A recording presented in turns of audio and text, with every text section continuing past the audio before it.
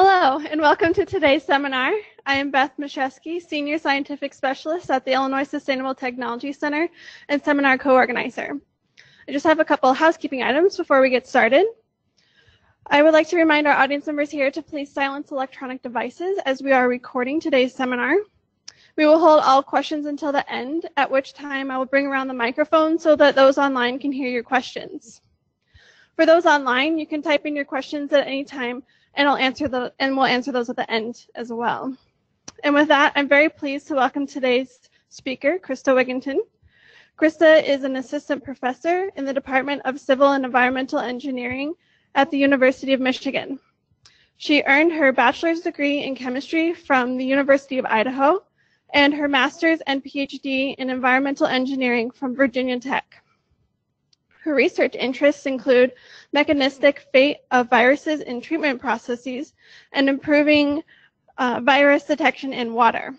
Krista will also be serving as a panelist at ISTC's upcoming Emerging Contaminants Conference in May. The agenda and registration will be available soon.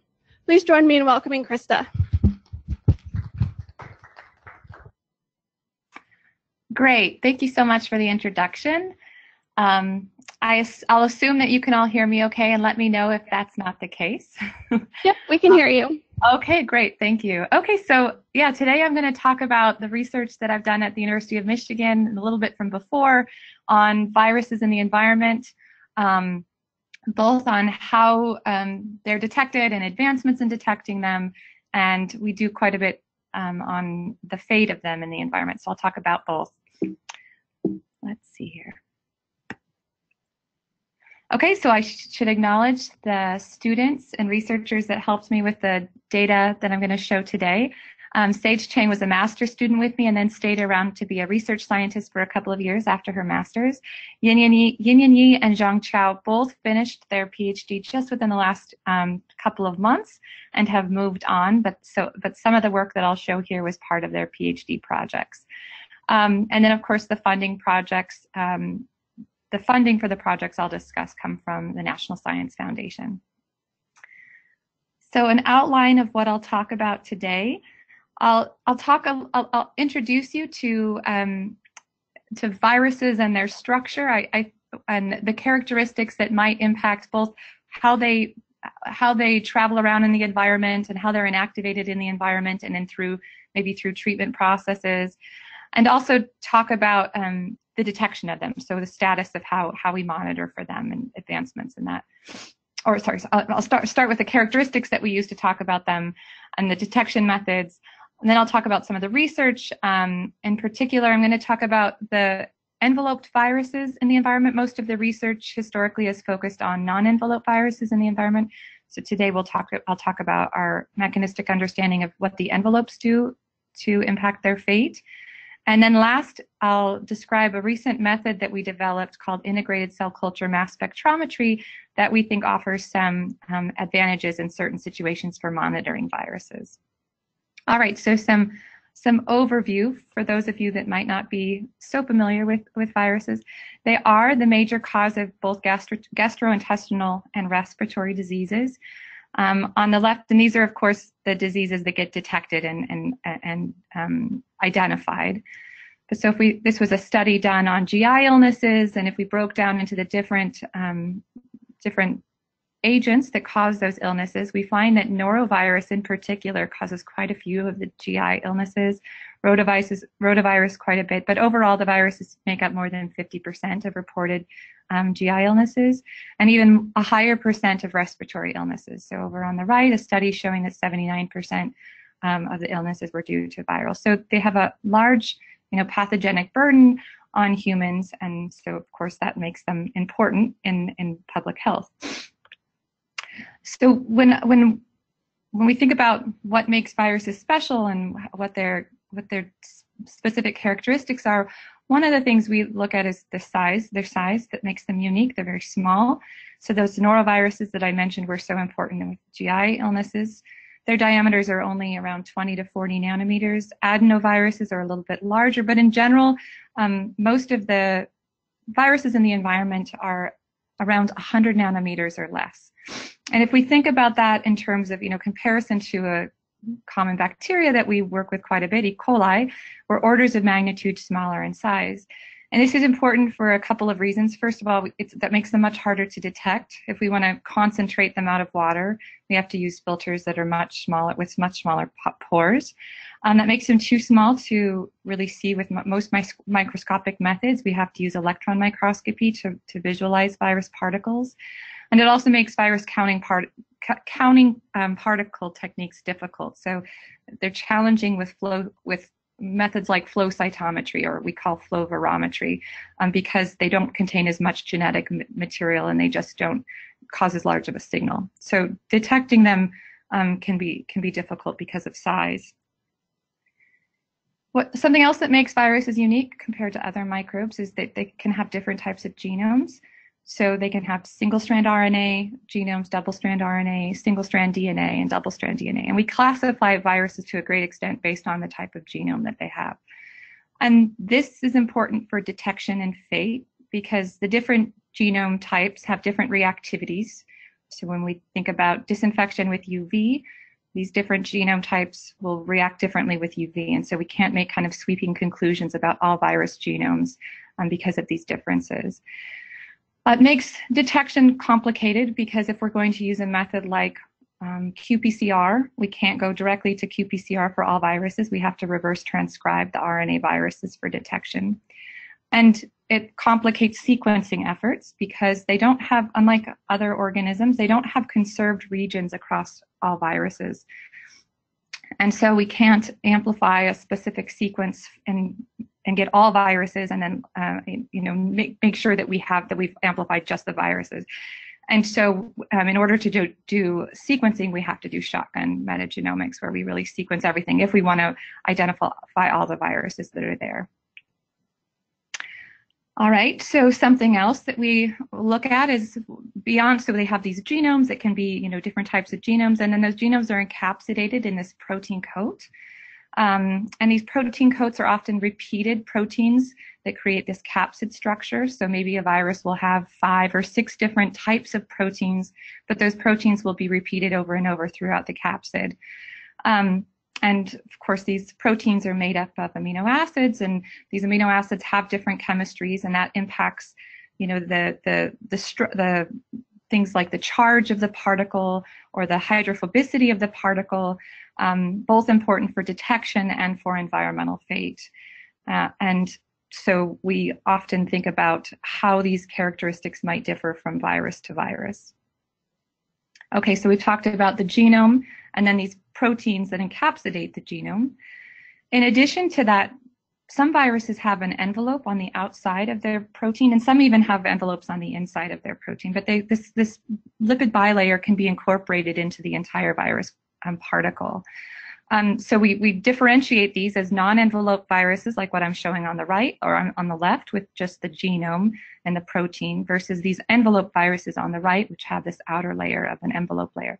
This envelope is picked up by its host cell. So viruses infect a host, and then when they're released from the host or released from an organelle in the host, they'll pick up the lipid bilayer from the host. And so these are very host dependent, and they can have proteins in them, embedded in them, that are important for cell recognition and getting the genome inside of the new host cell when it infects a new host cell. This is important because the envelope definitely impacts how we might detect the viruses, pull it out of the water, and how it's going to behave in the environment, how susceptible it is to oxidants when we disinfect, and to surfactants and things like that. So this is another characteristic that's important. And then the last characteristic I'll mention is tropism. This is the complement, the complement cell to a virus. So a virus has a particular cell or a particular group of cells that it can infect, and that's through how it identifies these cells based on the proteins that are out on its outer layer. And the idea is that if the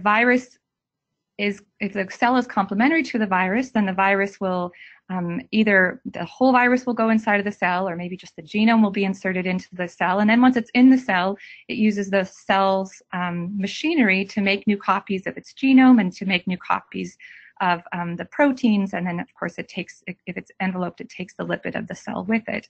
So it makes many, many copies within the host, and then at some point, if it's lytic, the cell will lyse and release all of these viruses. And then what happens are the viruses often will go to the nearest cells to the one that it was just released from and infect those cells. So over time you can see many cells be lysed, and we harness this in detection methods. So what we do is we'll add a sample to a host cell system, and then if it has an infective virus present, it'll infect those cells, lyse more cells, and over time what we'll see are these holes form in a 2D cell system. And so this is how we culture viruses in the lab. So you can imagine if we don't have the right cell system, if we're not growing the right cell system in the lab for the virus that's in the sample, we won't see an effect in these cells, and then we won't detect the viruses. And so what this ends up looking like with virus culture methods is this is a cell line here that's been dyed pink, and where each of these holes in this lawn of cells is called a plaque. And what it is a single virus, or maybe a clump of viruses, have infected a cell, and then those cells have lysed and gone to the next cells and the next cells, and over time we get a hole in this 2D layer of cells, and we call that a plaque. And so we can enumerate how many infective viruses were in our sample based on the number of these plaques that form in our 2D cell line. But you can imagine that we have to have the right cells to detect the virus that's there. And a lot of the viruses that we care about for public health, and also, when we're studying viruses in ecosystems, we might not be able to culture in the lab. For instance, we think back to that Norovirus. Norovirus doesn't have a culture system, a cell culture system right now that it can readily infect in the lab. Of course, in our bodies, it's really good at infecting our cells, but we can't grow the cells that it infects in our bodies very well in the lab, and so we therefore can't culture Norovirus. And this is a problem for lots of different viruses. We're really limited in the viruses that we can detect with traditional culture methods. And so when we don't have culture methods that are available, when we don't have those complementary cells, we use molecular methods instead. So we use PCR. And so just talking through how PCR works, for those of you who maybe have heard of it but haven't used it before, and for those of you that have, this is review. So I mentioned before, viral genomes can be RNA or DNA. So I'll first show how we would detect a viral, say a norovirus is a single-strand RNA virus. And so what we would do is we'd go to a sample, we'd extract all of the nucleic acids from that sample. There are kits that will just detect, will enrich for viral nucleic acids, and so maybe we've tried to just pull out the viral nucleic acids. And so we have these nucleic acids, and we've got to design a primer that will go after the norovirus genome. So it's been designed to find a sequence in the RNA, and it's a complementary strand to a sequence in the RNA that's specific for norovirus. And then we'll use a reverse transcriptase enzyme to make a complementary strand of that norovirus RNA that might be in our sample. And then with that complementary, this is cDNA, so with this complementary cDNA strand, we'll have another primer that detects this complementary norovirus sequence. And then with the polymerase, we'll do several or many cycles of the polymerase reaction, which amplifies that little sequence that we've created from the norovirus genome. And then through we often will use dyes that recognize that we're making more and more copies of this sequence, and over time we'll be able to detect a signal, and we relate the intensity of this signal that forms from all of these strands that are forming back to the original concentration of this norovirus gene that we had in our sample. So this is how RT-qPCR works for RNA viruses, but we could do the same thing with DNA and just skip that RT step where we're looking for, say, a DNA virus genome or gene. We've got a primer that we've designed that's specific for that virus gene. And then we use polymerase to make lots of copies of that gene and then detect. At some level, we've created enough of those copies to create a detection or a signal, and then we use that to tell us how many strands were in our original sample. So that's the basis of the molecular methods the qPCR methods that we use when we don't have culture methods available. And there's some issues with molecular methods. I mean, they've revolutionized detection as well as other fields, but there's still some problems. First of all,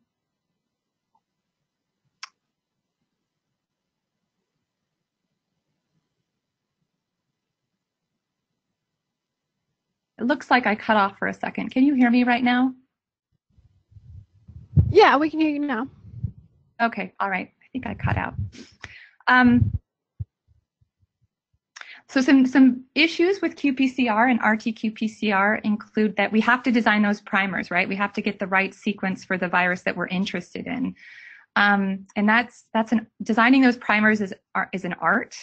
And there are a lot of primers that are out there in the literature that may not be doing what we think they're doing, or detecting all of the norovirus, say, or the adenovirus that we want. And so this can result in a lot of false positives if maybe we're detecting something that isn't truly norovirus or adenovirus.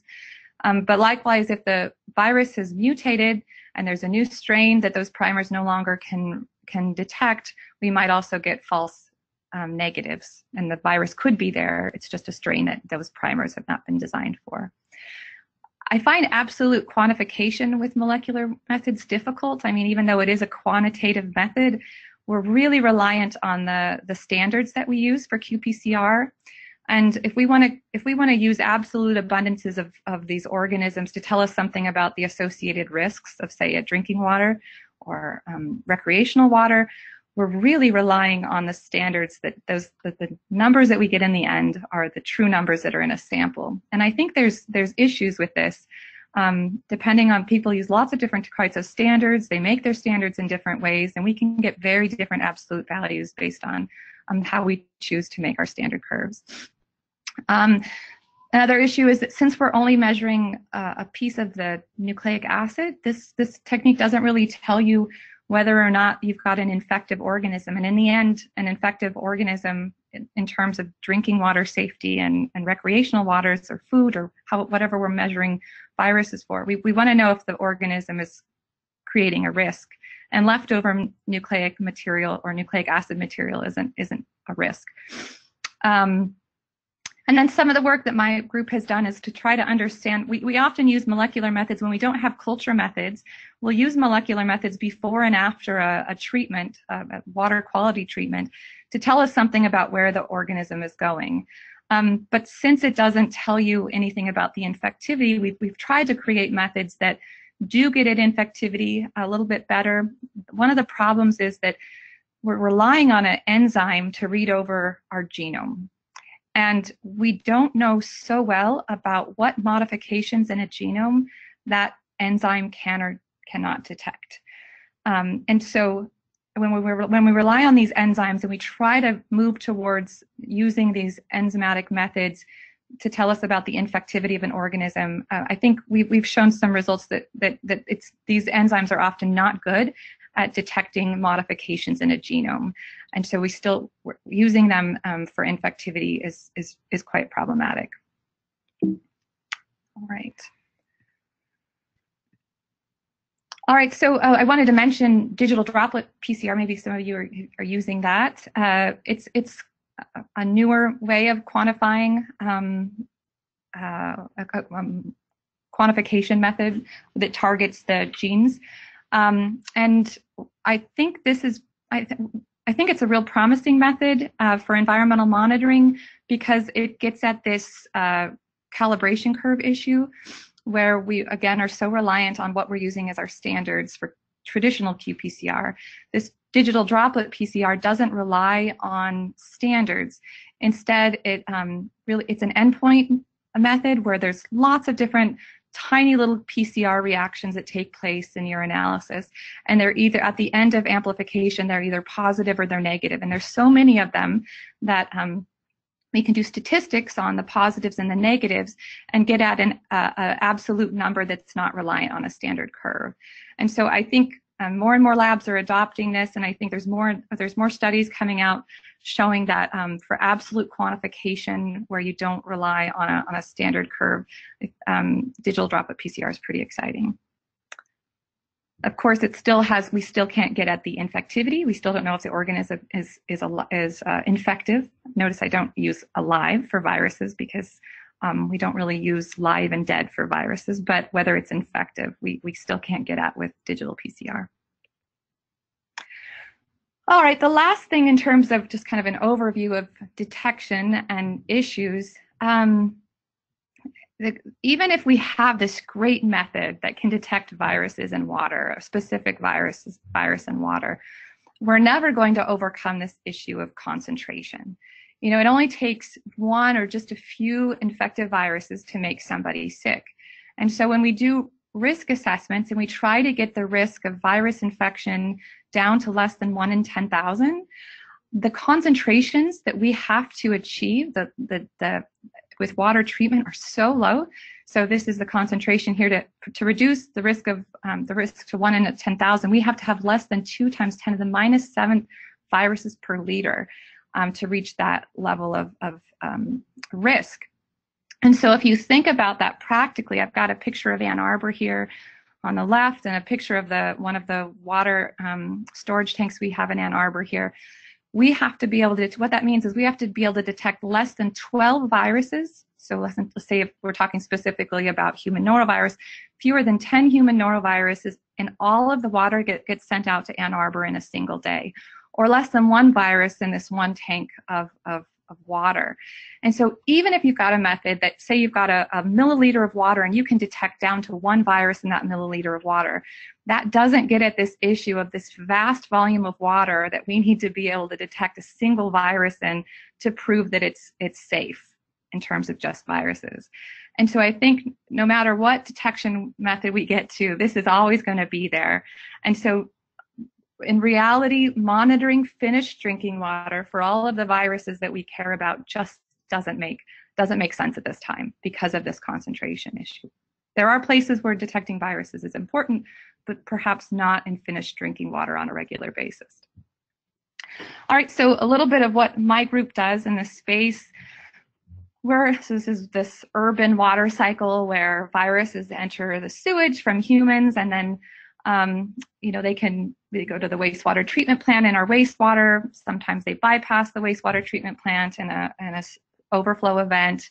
But even within the wastewater treatment plant, there's quite a few studies that show that viruses do make it through. They're reduced. The number of infected viruses are reduced, but they can often exit in the effluent in an infective state. And then, of course, that water is picked up downstream as a drinking water source. So we often try, because detection is so difficult, it's very useful to know something about the mechanistic fate of viruses through these different treatment processes at the wastewater treatment plant and the drinking water treatment plant, so that we can predict, using virus characteristics, how it might behave in different treatment processes. And it also, having a mechanistic understanding of viruses helps us better understand how to detect them. And so my group uses a lot of surrogate viruses. We do work with some human pathogens, but mostly we work with phage. And the truth is that a bacteriophage and a human virus are very similar in structure. They have the same kind of genomic material. They're single-strand RNA or single-strand DNA or double-strand nucleic acids. They're made out of the same basic building blocks. The protein sequences are different, but the protein building blocks are the same. And same thing with these envelopes. Of course, one gets its envelope from a bacterial cell. Bacteriophages get their lipid layer from a bacterial cell, where human viruses get their lipid bilayer from a human cell. But besides that, they're really similar. And so I've always argued that, the more we know about phage fate, phage are much easier to work with. We can get them to higher concentrations. They're easier to detect. And so the more we can characterize how different characteristics of phage impact their fate and their ability to be detected, the better we can extrapolate to that to human viruses, which are much more difficult to work with and to quantify. And so the first little project I want to get into a bit more detail on is about envelope viruses. I mentioned that historically, the environmental field is focused more on non-envelope viruses, and there's a reason for that. Most enteric viruses are non-enveloped, whereas a lot of respiratory viruses and viruses involved with direct contact are often envelope viruses. But there are cases where envelope viruses go out into the environment and can be picked back up from the environment and can be excreted in our waste, and so make it to the wastewater treatment plant. But there really wasn't a lot of data when I wrote this proposal several years ago on how that envelope impacts its environmental fate. These are a couple of high visibility outbreaks we've had over the last 5 years that involved envelope viruses. Ebola was another one, which was really big at the time when this project started. And so I had, during my postdoc, I'd done this study where we looked at, this is a bacteriophage MS2 is kind of the lab rat of viruses. It's a phage that infects E. coli, and you can grow it to really high concentrations. It's a single-strand RNA virus. And so we had done a study during my postdoc on describing how it breaks down during disinfection, trying to get at the mechanisms of how a virus is inactivated, and we used lots of different disinfectants and showed which ones were attacking its capsid, which ones were attacking its genome. And the idea is that if we have that kind of a mechanistic understanding, then when new viruses emerge, we might not be able to culture them, but we can predict based on our mechanistic understanding how they'd behave in different disinfecting treatments. And so we took the same approach with an envelope virus. We knew that envelope viruses generally, and this is just really general, there are exceptions to the rule, are more susceptible to oxidants than non-envelope viruses, but we really didn't know why. We didn't know if it was the lipid bilayer that was making it so susceptible. And so we took a model envelope virus and did the same kind of mechanistic study and compared it directly to this MS2 virus to see what it was about its structure that made it so susceptible to disinfection with oxidants. And so if we look at, I mentioned that they're generally more susceptible. You can see that here for these two models, and I should say these are just single models. They don't represent all enveloped and non-enveloped viruses, but they're a starting point.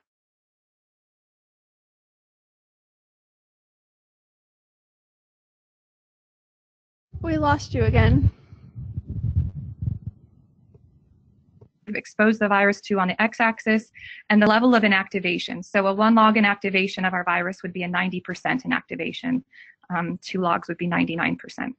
And so we can see here, if we look at this non-enveloped MS2 versus Phi6, the Phi6 is inactivated at much lower doses than the MS2. And if we take the first order regions of these curves and get a rate constant, we can see that even more obviously here, the rate constant on the y-axis versus the organism on the x, that how much more susceptible Phi6 is to chlorine disinfection than MS2.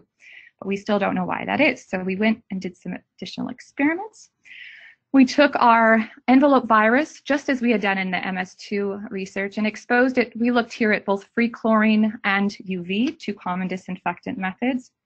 We tracked the loss of its infectivity with plaque assays, those cell culture assays that I showed you earlier. We looked at how its genome was reacting using molecular methods. So we looked at 3 different regions of its genome, large regions of its genomes with molecular methods, and then looked at how quickly its genome was reacting as it was being inactivated with either free chlorine or UV. We studied how its proteins were reacting through the same process, and we did this with mass spectrometry, protein mass spectrometry, where we would digest the proteins. We did a isotope labeling quantification, so we had a nitrogen 15 labeled virus that we used as an internal standard, and then what we could do is quantify all of the different peptides in the proteins and how each of the peptides in the proteins, how quickly they degraded as the virus was being treated with chlorine. And then last, we used lipid mass spectrometry to do the same thing, quantify how quickly the lipids in this envelope were reacting as the virus was being inactivated with free chlorine and UV. And we did this in an effort to identify kind of the weakest link in the virus. Was it genome mediated? Was the genome reacting the fastest? Were specific regions of the proteins reacting the fastest, or were the lipids reacting the fastest? And then we would compare those rates with the rates that we observed in this other non-envelope virus to see how they might differ. And so this is some of the data summarized for the genome. So if we looked at how quickly the genome regions were degrading in MS2, in fact, this is the extrapolated rate constant, so it should be encompassing all of the genome, how quickly it's reacting. We see that the Phi6 genome is reacting faster than the MS2 genome. But in fact, if we compare it to the rate of inactivation, so if we look at the rate of genome reaction and compare that rate constant on the y-axis to the rate of inactivation, which I had shown earlier, we'll see that the MS2 genome is reacting at about the same rate that we're observing virus inactivation, whereas the envelope virus, Phi6, is not, the genome is reacting slower than it's being inactivated. And so this suggests that the genome is not driving, reactions in the genome aren't driving inactivation of the envelope virus, but they were for our non-envelope virus. We did the same thing with the proteins. So what I'm showing here are different proteins. These were the fastest reacting peptides. So these are pieces of the proteins in the capsid. And we looked at all the different pieces of the proteins in the capsids, and we looked at the fastest reacting peptides. One thing we noticed right off the bat is that the peptides in this non-envelope virus were reacting much slower than the peptides in the envelope virus, orders of magnitude slower. And so if we can summarize all of the different peptides here on the left for the enveloped virus versus all the peptides on the right for the non-enveloped virus, we see about 150x difference in the most reactive peptide in Phi6 and the most reactive peptide in MS2. So it seems like this MS2 is just really robust against this oxidant-free chlorine, the proteins in this MS2. They're somehow protected from reactions with free chlorine, where the proteins in our Phi6 are much more susceptible to attacked by the chlorine. And if you look specifically at what these sequences, so we have not only where the peptides are at, but also their sequences, we noticed that all of these really reactive peptides in Phi6 have methionine residues. And if you can, based on crystal structures of these organisms, you can see where these peptides are, and these, and specifically the methionine amino acids, where they're located on the capsid. And we saw that Phi6 just has a lot of methionine residues that are exposed to the outside surface of the capsid. And so this suggested that that maybe one of the things that makes these viruses like Phi6 more susceptible is the exposure of methionines in the proteins. One other thing we noticed is we expected that just the methionines exposed on the outer capsid would be the most reactive, when in fact there's three layers of proteins. There's the proteins in the lipid layer out on the very outside. There's a outer capsid, this gray colored capsid, and then there's a black inner capsid there. And we found that the methionines reacted fastest on the outside of all of these different proteins, whether it was on the inner capsid, the outer capsid, or in the envelope. And so we had thought that the proteins out in the envelope would react the fastest, when in fact the methionine residues exposed to the solvent, even in the inner capsid, were also reacting as fast. And so that told us that chlorine was able to penetrate this lipid bilayer and make it into the inside of the capsid where the genome is located. And then the last thing on this part is we didn't see much degradation in the lipids. These are some of the lipid molecules that are in the lipid bilayer. And over this, so what I'm showing here, the x-axis is the level of inactivation. So we're taking this we're really killing this virus. We've this is a 9 log inactivation. So 99.9999999% of this virus has been inactivated. And at that level, we really haven't seen a huge drop in the concentration of our intact lipid molecules. So this wasn't a surprise to us. If you look at the rate constants for these lipid molecules, they're much lower than protein and nucleic acid components of a virus, but our data confirmed that the lipids themselves were not that reactive with the chlorine. It was the proteins that seemed to be the most reactive. In addition to looking at how the envelope viruses react with chlorine versus the non-envelope viruses, we did some work on their fate in wastewater. We expected that envelope viruses probably partition to a greater extent with solids in wastewater than the non-envelope viruses. So what we did is we took 4 models. These are 2 model envelope viruses, 2 model non-envelope viruses, and we added them to untreated wastewater. And then we studied their survival, just how quickly they're inactivated in wastewater, how much they sorb to the solids in wastewater, and whether we could recover them with common methods. I want to go through this a little bit faster because I want to get to the detection method part of my talk. But the take home here is that our 2 model envelope viruses they were inactivated at a faster rate in wastewater, and that was enhanced at higher temperature wastewater. So we looked at 2 different temperatures of untreated wastewater to kind of encompass what we would see in real sewage systems. And we did see faster inactivation of the envelope viruses, but not so fast that if we had envelope virus go into the sewer, they wouldn't, be of concern, especially at the lower temperatures.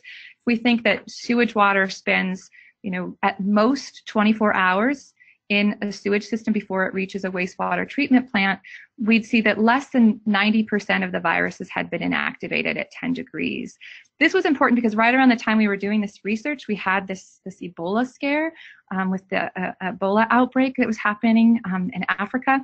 And people were wondering, we had a couple of cases in the United States, people that were brought back to be treated at facilities in the US. And we had, concern about what does that mean for wastewater? If we're not doing anything to treat the wastewater at the hospitals and it goes into the sewage system, if we have a major outbreak, do we need to worry about this at a wastewater treatment plant? And I think, it gets diluted a lot in wastewater, but in terms of, I think the assumption had been before, Ebola is an envelope virus. It dies off really fast in wastewater, where there really hadn't been studies to show that before. And I think that our results show that they're going to inactivate faster than non-envelope viruses in general, but I don't think we can assume that they're that they're instantaneously inactivated when they go into the sewer systems. Some additional research showed that the envelope viruses do tend to absorb to a greater extent to solids than the non-envelope viruses, but still at the most we saw 40% absorbed to solids in a wastewater when we spiked them into wastewater. And so even though more will partition out into the solids at a wastewater treatment plant, we still keep quite a bit in the water. All right, so some conclusions from this envelope virus work. We did see that our model envelope virus was more susceptible to chlorine than the model non-envelope virus. And we think that was because there were proteins in our envelope virus model that were really susceptible to chlorine. And so it was a protein-mediated inactivation with chlorine, where MS2 was this non-envelope virus was inactivated based on its genome. Now, this is just one model envelope and one model non-envelope, but what we hope to do is kind of expand the suite of viruses that we have this mechanistic understanding of. And so therefore, when we have a virus we can't culture and we want to know where do we think it's going to fall in terms of susceptibility to chlorine or to ozone or to UV, we'll be able to say, well, because of these structural characteristics of the virus, we think it's going to be very susceptible to chlorine, or we think it's not going to be, it's going to persist in chlorine longer than other viruses. So that's what we're trying to get towards.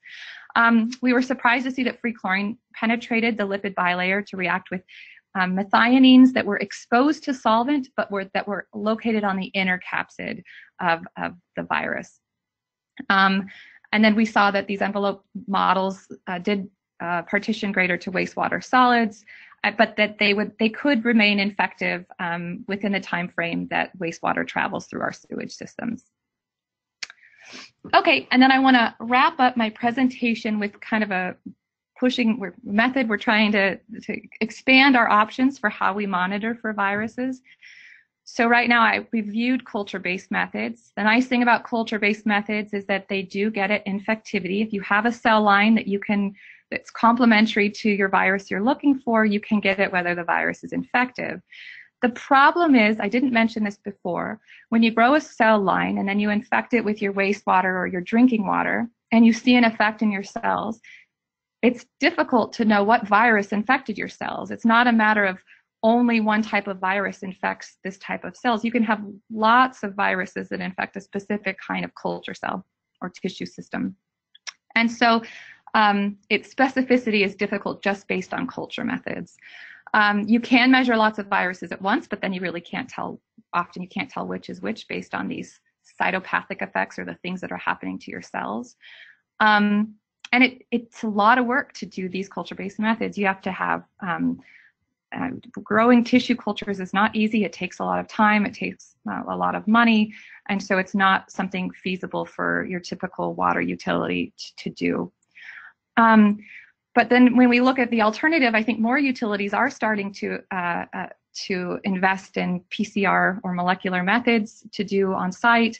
The issue with that is, yeah, you might get a signal that you might learn that there was a virus there at some point, but you won't know if it's infective. And so deciding when it's dangerous is nearly impossible with qPCR and detecting viruses. You can be very specific if you design your primers correctly. In a single PCR reaction, it's difficult to detect more than one virus at a time because you've designed those primers for a specific virus or a specific group of virus. So it's hard to make this. There are ways to make it multiplex, but it takes a lot of time and method development to do that. And the method optimization is high. Every time you add a new virus to your PCR analysis, you have to go back and optimize for that reaction. And then if viruses do mutate very quickly, and so there's always this concern that your primer was developed, the viruses have mutated, and now it might not be detecting your virus of interest. And so people have moved this forward and mix these two methods. So you can imagine that if you culture a virus and then you use PCR to measure which virus you've cultured, you can get at some of these issues. You're still getting at infectivity. Now you can be specific because you know that you've detected the virus that your PCR method detects.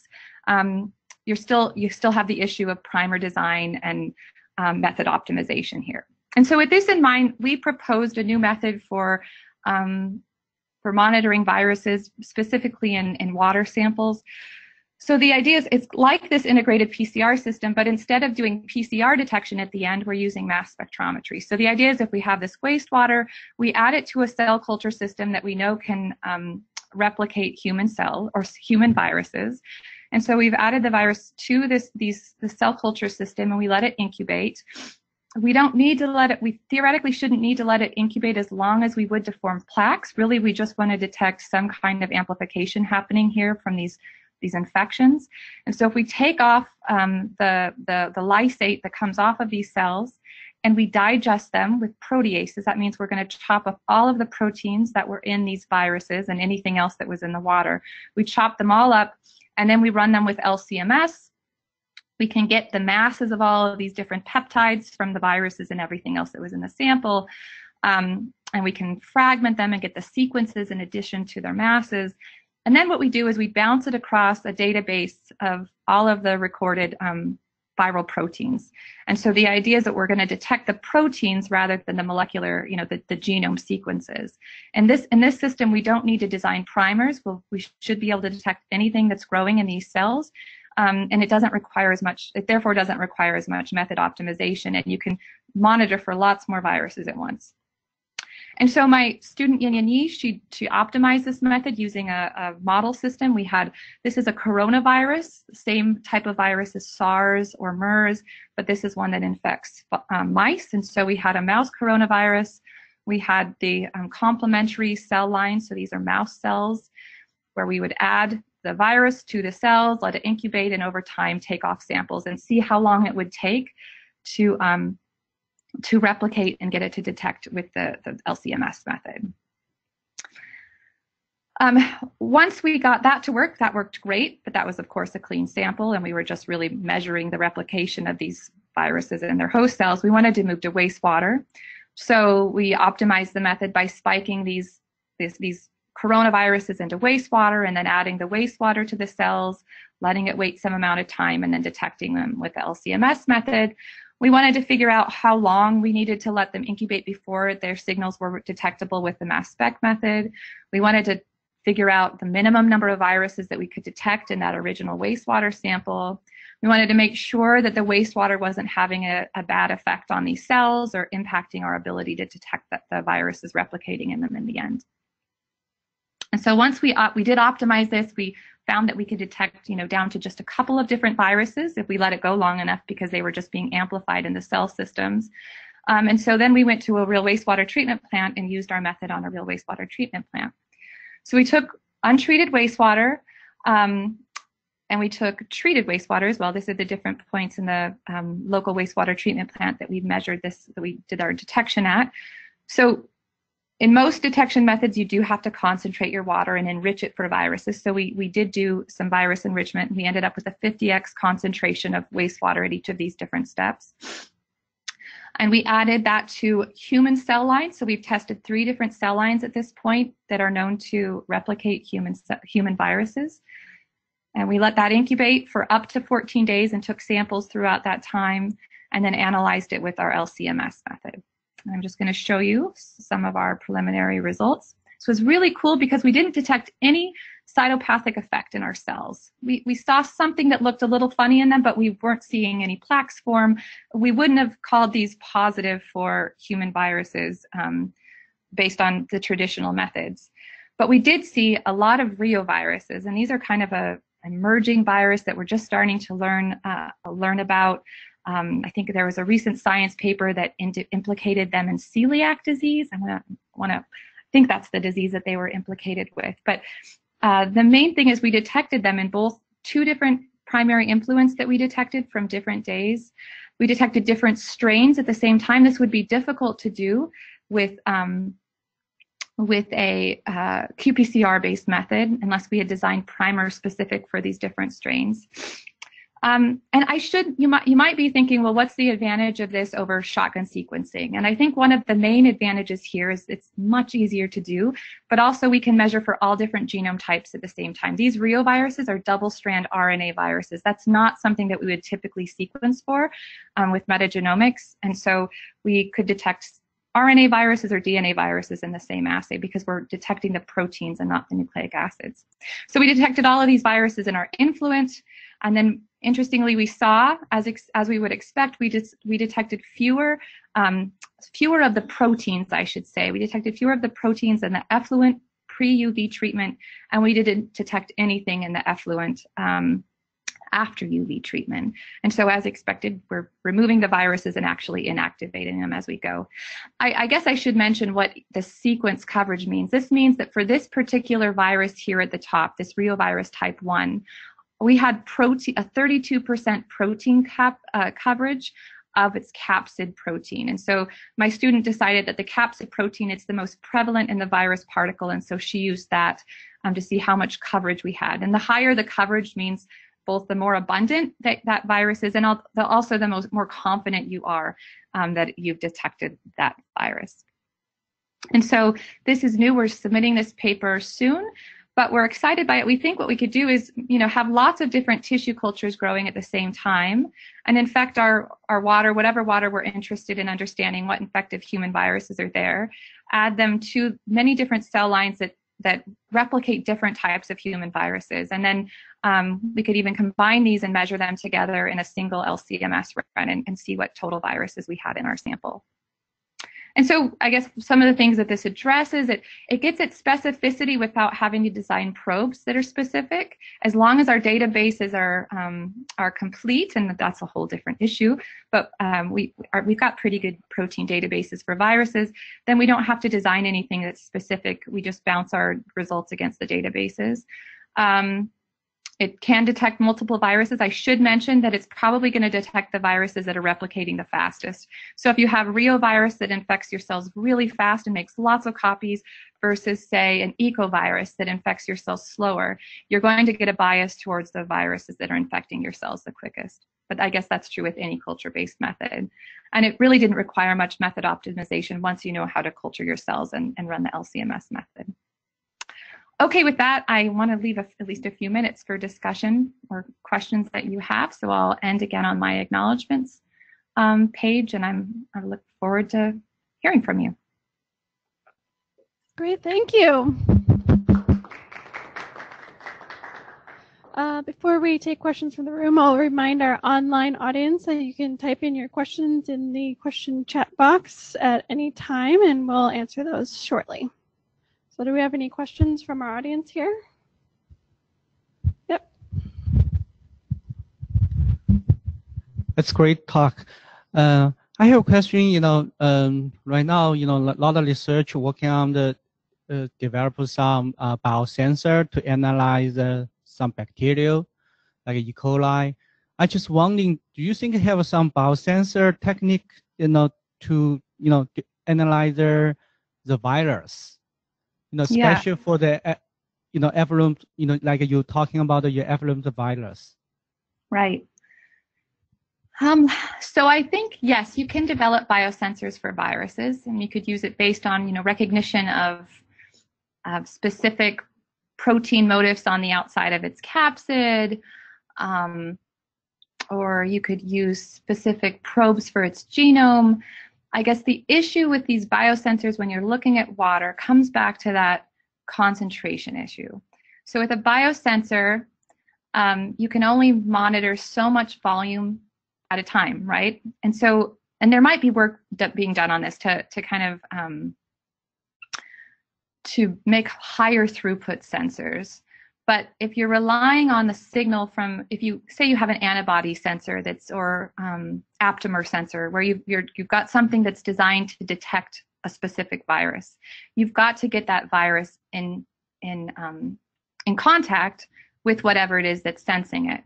And so with these dilute solutions, even in wastewater, the solutions are still fairly dilute.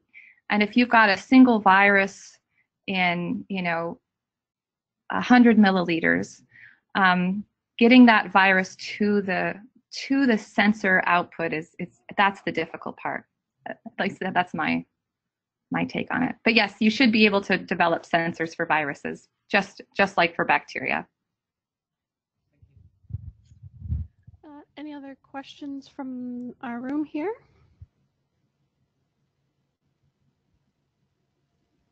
Okay, not at this time, and I don't see any questions online right now. Krista, is it okay if our audience members contact you later if they have any questions? Absolutely, yes. And if I haven't shared my email address with you, I can do that. Yeah, can you put it up on the screen or? Sure, let's see how I could do that.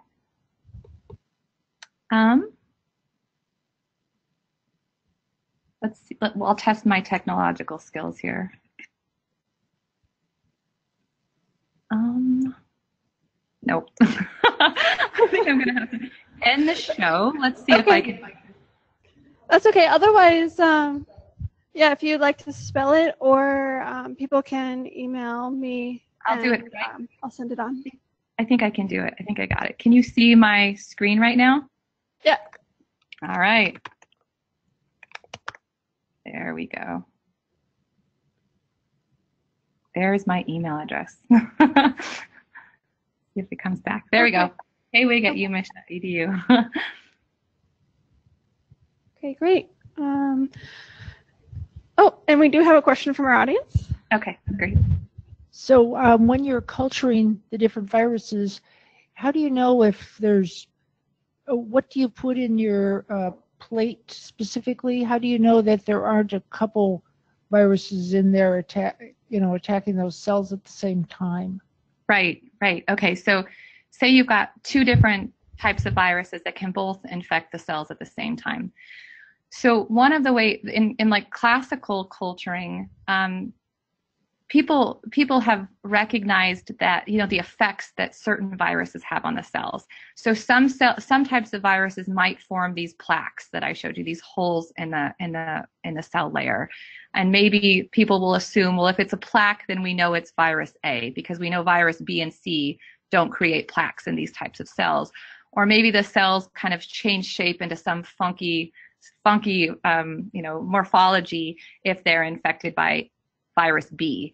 And so based on how they affect the cells and the appearance of the cells, people have kind of deduced what kind of virus was infecting them. But that gets to, that helps at some level. But if we're interested in a virus strain, or if we have some new type of virus, we can't tell just based on the cell culture method that you have more than one virus there. We know we have some kind of infective virus there, but we don't know the type. And so that's where so when you can do PCR after if you've got your water and you put it into the cell system, now you can do PCR, which goes in and identifies the genes that are the viral genes specifically that are there. And so that's this integrated cell culture PCR where they'll identify the genes of a virus that's replicating in a cell. And then they can say, oh, it was polio 1 that was replicating in these cells because we detected it with qPCR. But the problem is, again, that you can't sometimes you have to design the right QPC or the right PCR assay to go look for the right virus in order to capture it. And so with this mass spec method, if we go back to that table, we can see that there were in this one set of cells, we had many strains of reovirus infecting these cells at the same time. And the reason we can tell that is that reovirus type 1 and reovirus type 3, their proteins are slightly different. They've mutated, there's mutations between, or sequence differences in the proteins. And we're detecting those sequence differences with the mass spec. And so we can see that this, one peptide that we detected, we know that's a specific peptide for reovirus type 3, where another peptide we detected with the mass spec, we know that that's a peptide specific to type 1. And so this is, in addition to that PCR-based approach to differentiating the viruses that are infecting the cells, this just allows you to be a bit broader and see everything that's there based on the protein sequence. Does that make sense? Yes. I had another follow-up on that. Is this used, or your new method could be used for blood samples for people to detect if they have more than one, or if you don't know quite what's going on with them? Yes, and I should mention this, like so many of the methods that we use, we've taken them from medicine. And so when we started this project, I didn't see any papers where they'd use this approach in medicine for viruses. They used the mass spec approach for bacteria, where they'd culture bacteria on a plate, and then they'd prick one of those colonies and they'd send it through this mass spec approach, and they'd use it to detect what bacteria were in a human sample. But I hadn't seen it used on viruses yet. But since we've started this project, we have seen 1 or 2 papers come out where they are using the same kind of approach on human samples. I can't remember if it was blood or urine or stool, but this approach has been used at least in research so far. I don't know if it's being used widely in practice. Okay, we do have another question here. Yeah, I have a question about, usually, for the water, like a virus contaminate water for irrigation. If as I know, for the passenger, bacteria, they can do some internalization, going to take by the like food plant, going to the plant, going to plant or inoculate in the plant. I just wondering, for virus have a potential because they're small than, size smaller than bacteria. Do you think the virus, have a potential, internalization, can take up by plant, then enter out the food chain? Right. I think I've seen studies where they've shown with lettuce that viruses can be taken up into the plant. I think it was hard to prove whether it was just sorbed really well to the outer surface of the lettuce or whether it had actually been internalized. But I haven't researched this recently, but I remember when I was working on a USDA proposal several years ago, I did find some papers where they showed that viruses were being internalized into lettuce. But I that's about as much as I can answer on that at this time. Thank you. Mm-hmm. As a follow-up to that, would your method be able to tell if it was really inside the plant cells or just on the surface of the lettuce? I don't think mine would, because that's really about, how you're going to, what you want to do is separate from, say, imagine you've got a leaf of lettuce and you want to know what's inside the plant versus what's sorbed to the outside of the plant. To do that, you've really got to pull all of the viruses that are sorbed off of the plant and make sure that you're really getting everything that's on the inside of the plant. So that's more of a pre-sample treatment step. And then once you get what you think is internalized versus what's externalized, then yes, you could use this method to say we do or don't have viruses in our plant samples, but separating the two groups of viruses that are on or in a plant would be a whole different technical challenge. Wonderful. We are coming up on our hour mark for the seminar. So I want to thank you again, Krista, and I am looking forward to meeting you at our conference in May. Thank you all for coming. Great. Have a good day, everybody.